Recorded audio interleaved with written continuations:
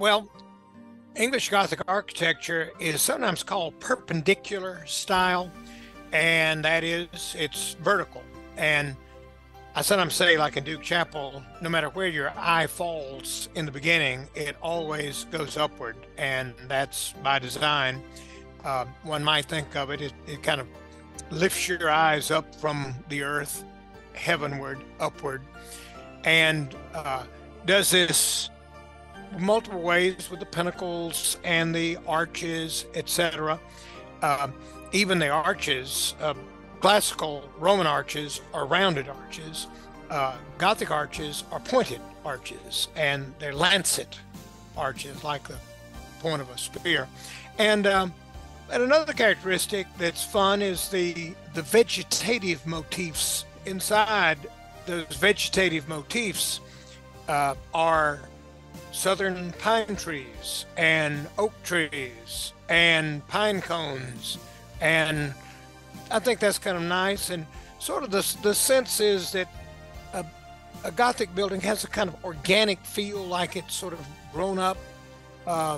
It's a piece of sculpture that is kind of rising up out of the earth. And so from the interior, you have this long central aisle. The aisle of Duke Chapel is 215 feet long, thus a favorite place for weddings, so brides can show off their dress all the way down to 215 feet and back.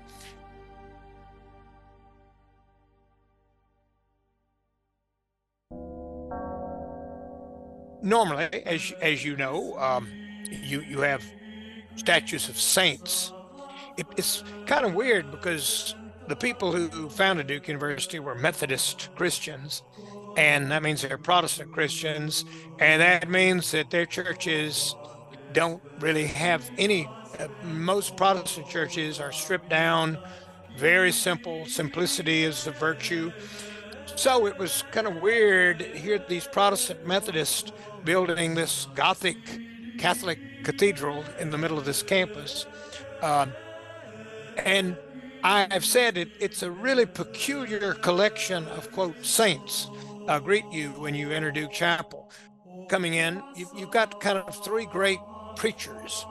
And that kind of makes sense because Protestantism puts a lot of stress on preaching and all.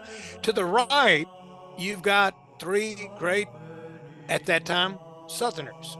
We think those statues were probably selected by Dr. Few, William Preston Few, native of South Carolina, who was the first president of Duke and talked Mr. Duke into giving his money for the university. And he was an English professor and an old Southern gentleman kind of guy. And he must have selected those statues and those personages to be there as statues. But it is kind of weird. In fact, there are no statues of saints or biblical figures in the chapel until you get to the chancel, the altar area. And there you've got some saints like the patron saint of music and all, and you've got carved in stone. But over the altar, you've got carved in wood Jesus and Pontius Pilate and some biblical people there. In a way, the chapel, having a big Gothic building like this and all, it was, not to be cynical, but it was kind of a way for Southern Methodists to say, hey, we're no longer a Protestant sect in the wilderness.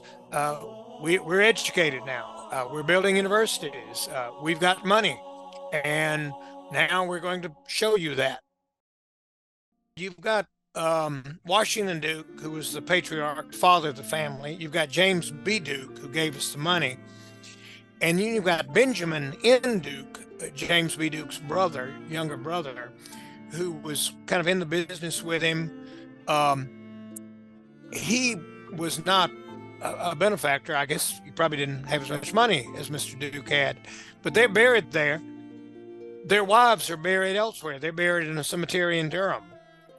Added on during the building process, but by the founder, by the friends of Mr. Duke, the Duke Endowment, basically raised the money as a memorial to James B. Duke and built that Memorial Chapel, which I think is one of the most beautiful Gothic rooms in America. And there's sarcophagi there carved in Carrara marble.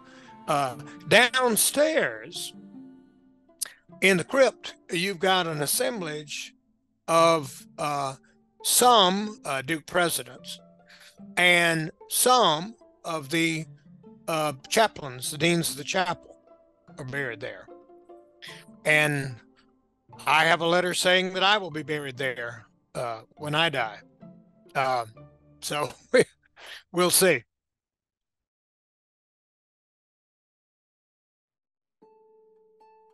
The arts have had a up and down relationship with the church, I guess, over the years. The Catholic Church, medieval church, found that art was a kind of vehicle that helped the faithful focus on God. Building these big, beautiful buildings was seen to be a worship aid. In Gothic Middle Ages, also, it's been said that the windows in churches became teaching devices. People couldn't read, and scriptures were all in Latin, which not everybody could speak. And and you see that tradition carried on Duke Chapel. You've got a Jacob window and a Gideon window, and then on the first level of windows are all New Testament scenes, scenes from Jesus' life, scenes from Jesus' parables, and all. On the top, the big windows up top are all Old Testament images.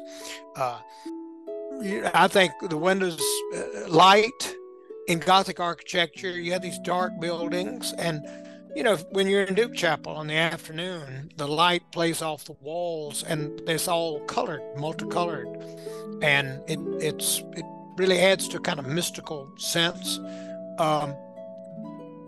So that art is used that way.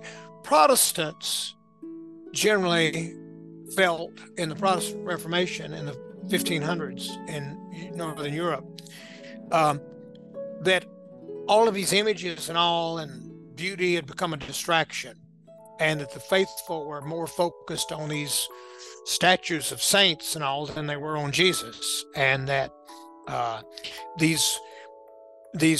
art violated the first commandment.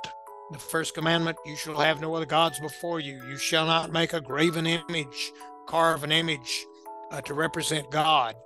And the Catholic Church said, no, we're not doing that. These are aids to worship, and you look through that to God. Well, the Protestants said, no, people are associating the statue of the Virgin Mary with the Virgin Mary and praying to the statue, and no, we don't want to do that. So you've had back and forth. By the time Duke Chapel was built in the 1930s, I think Protestants were saying, hey, we've stripped our churches down to where they're so plain and so dull and all. We'd like a few helps. And so thus you get neo-Gothic like Duke Chapel.